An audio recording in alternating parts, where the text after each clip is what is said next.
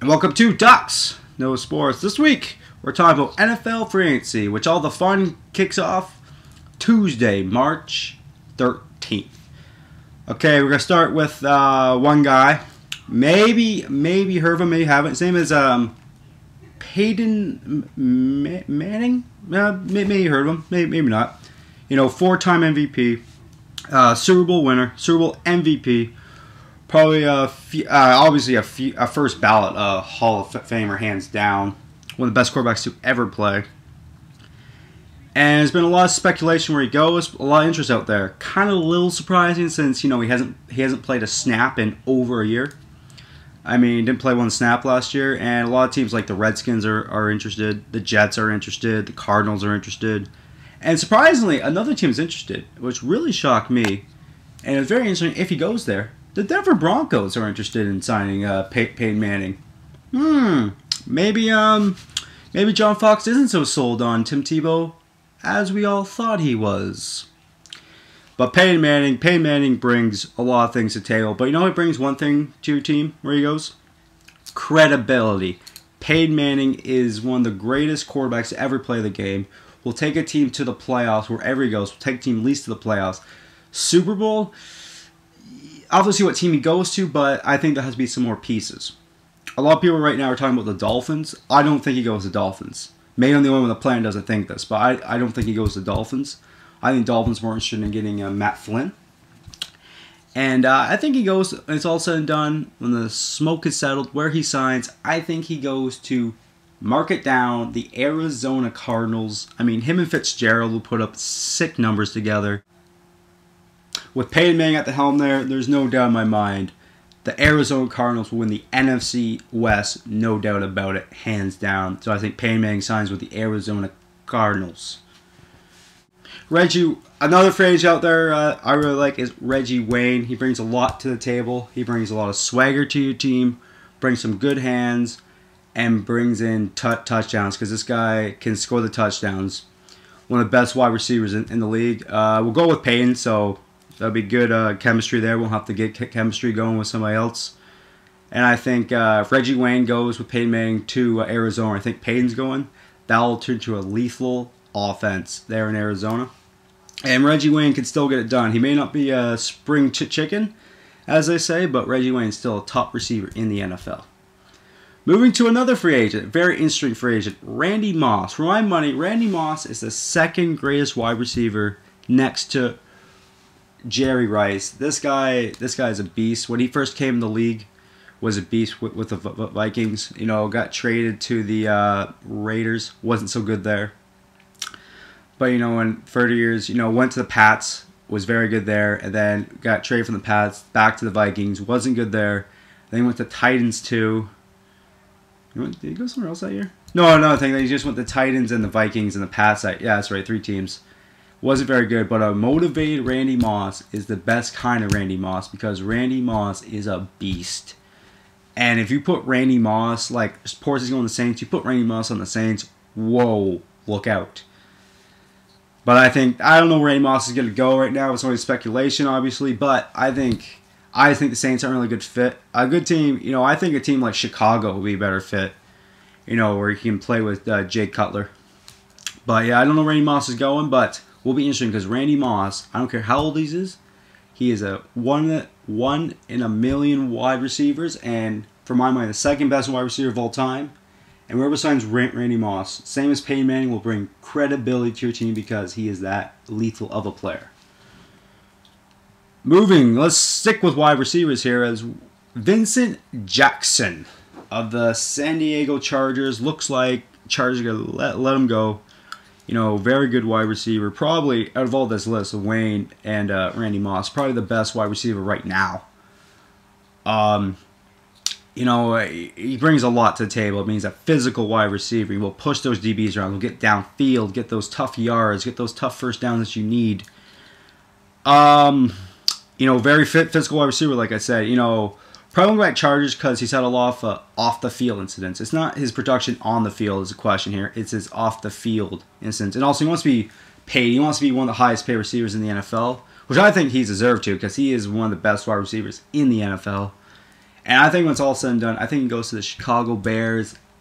Obviously, play with Jay Cutler, turns the Bears. If Vince Jackson goes to the Bears, that turns the Bears into a Super Bowl contender right there. I mean, with that defense being good, with Jay Cutler coming back, Vincent Jackson could turn around any team he goes to, but I think he goes to the Chicago Bears. Sticking with the offensive ball, another quarterback out there, Matt Flynn, a very good QB out there with the Green Bay Packers.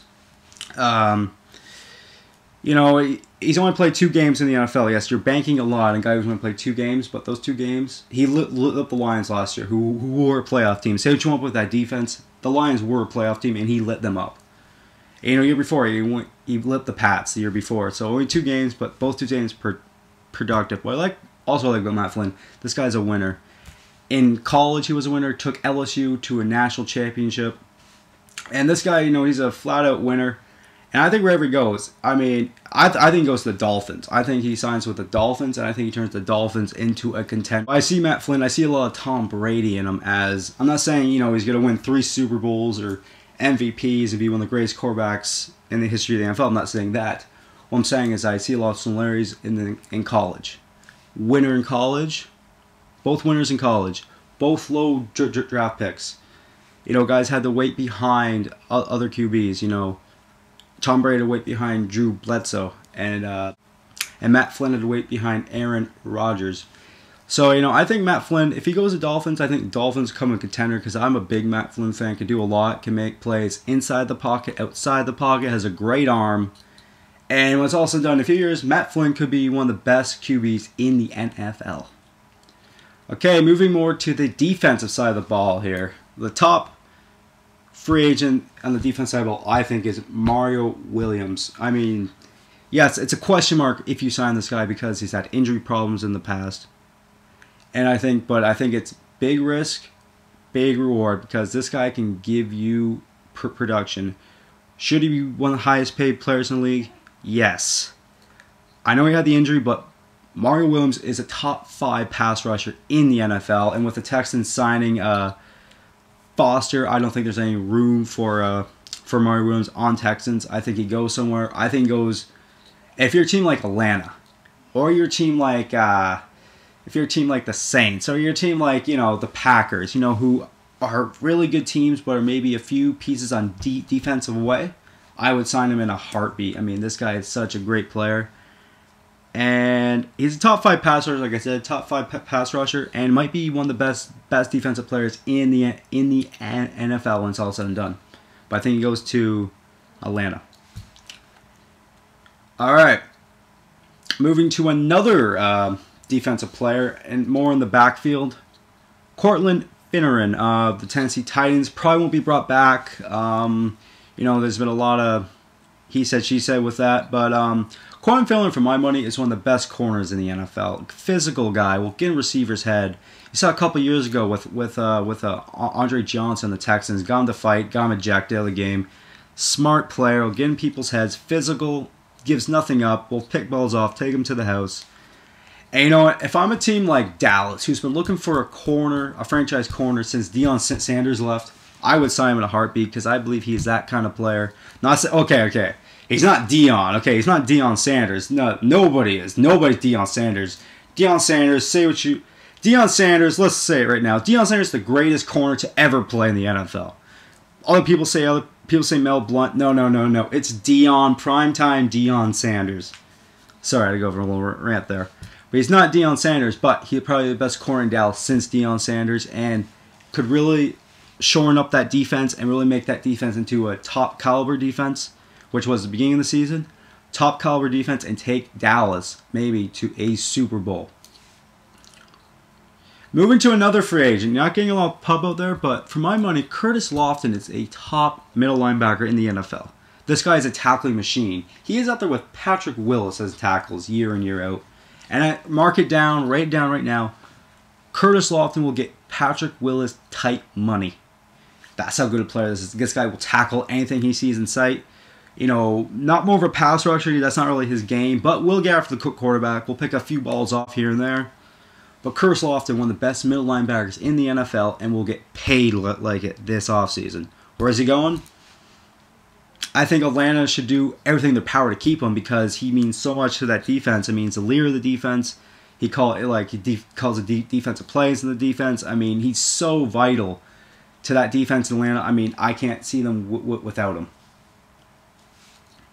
All right, that's it for now for my preview of the NFL free agency. But make sure in a few days I'll be giving my review of the NFL free agency. It's going to be a crazy few days. NFL free agency is always pretty crazy. You know, a lot of money will be spent the next few days. Crazy money. Will it change Super Bowl teams? I think this year it will. Because I think Peyton Manning could make somebody a Super Bowl team. I think Mario Williams could turn into somebody a Super Bowl team. Who knows? Maybe Matt Flynn. Maybe not instantly, but around the road will turn to a Super Bowl team. Randy Moss. Where's Randy Moss go? It's crazy. You know, Vincent Jackson. If he goes to the Bears become a Super Bowl team. But that's it for now. Till next time, I'm Aaron Duxbury saying, I'm Dux, and I know sports. Kind of.